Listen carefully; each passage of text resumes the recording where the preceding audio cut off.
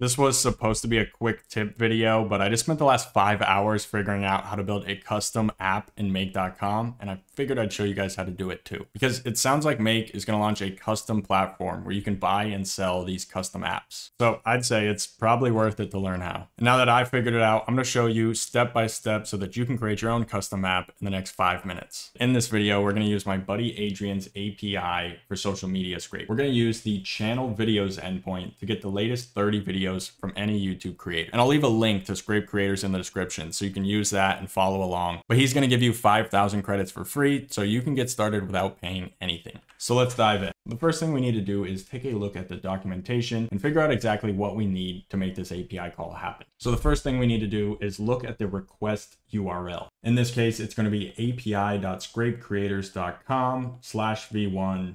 And then for the specific endpoint, the YouTube/channel videos. Then we have the query parameters. So you can pass in a handle, channel ID, and a continuation token. Doesn't look like any of these are required, but it says that both of these are optional and you can kind of choose either one. We need to either provide a handle or a channel ID. And then we can optionally include a continuation token, which we're not going to cover in this video. And by the way, if you're familiar with HTTP and Make, you might want to switch this from shell to HTTP just so you can read this a little bit better. So not all APIs require an API key, but this one does. So you can just head back to the Scrape Creators website and grab your API key from there. But don't let anybody see this. It's super important because this is basically like the password to your account. It's why I blur them all in my videos. But anyway, now that we know what this looks like, let's actually hop into make.com and create a new scenario for ourselves. HTTP module. We're going to select the make a request module, and then we're going to paste in the URL from the documentation. So we'll grab this right here,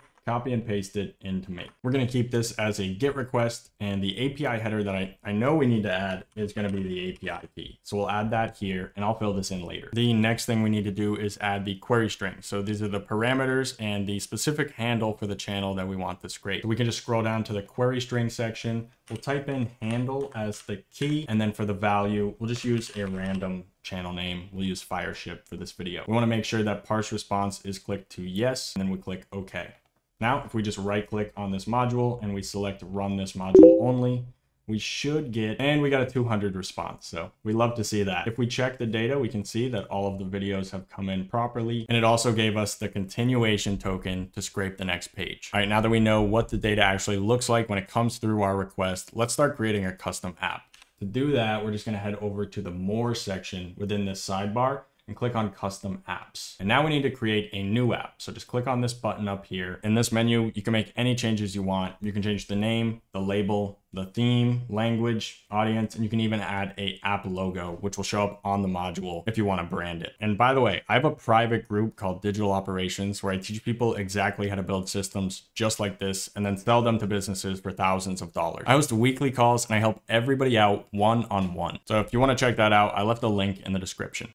So click create new app and you're going to give it a name, but this name can't use any spaces or capital letters. So just keep that in mind. But this is just an identifier for make.com. So you don't really need to worry about it too much. The label is what people are actually going to see. You can also add a theme, a language, an audience, and you can choose an app logo if you want. All right, so made all the changes I wanted to make and I'm just going to click save. Now you can go and use this module in any scenario you want right now, but I'm going to make a few changes first. Now, all of this JSON might look super complicated, but trust me, the only thing you need to worry about is the base URL and the authorization.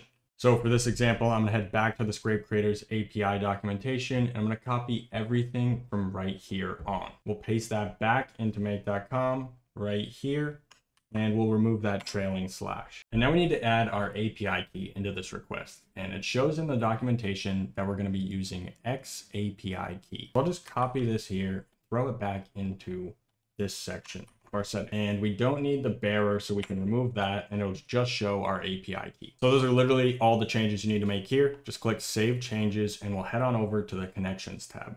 Now this is where you can configure API connections so you don't have to hardwire your key into every app you build. Just create a new connection, label it whatever you want, and then choose the type going to be API key. Click Save, and it's going to give you a very similar screen to what we saw before. So I usually just remove all of this stuff unless you're using a more advanced API that requires it. You can leave this sanitize logs here because might as well. Save the changes and head over to the Parameters tab. In the parameters tab, there's actually nothing that we need to change. I just wanted to show you guys this just in case you wanted to change, the name of your variables or anything like that. But I'm not going to make any changes. So let's head back over to the modules tab and we'll create a new module.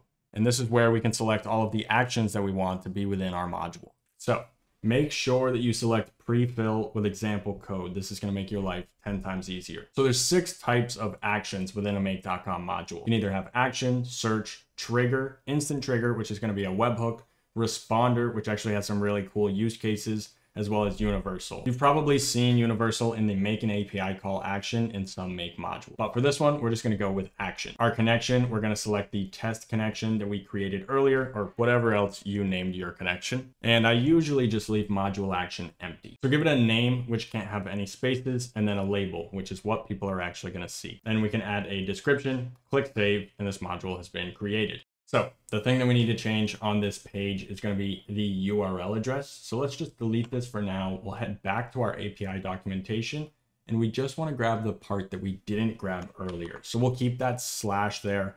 But anything before V1, we won't use. We'll head back to make.com and paste this in right here. Click save, and we should be good to go there. Now, if we head over to the mappable parameters section, here's where we can actually have people input the channel that they want to scrape. It's pretty easy to change this. Just change the name to handle, the type to text, and then the label to profile handle or whatever else you're doing for the automation that you're building. Let's just run through a quick scenario so we can make sure that it works.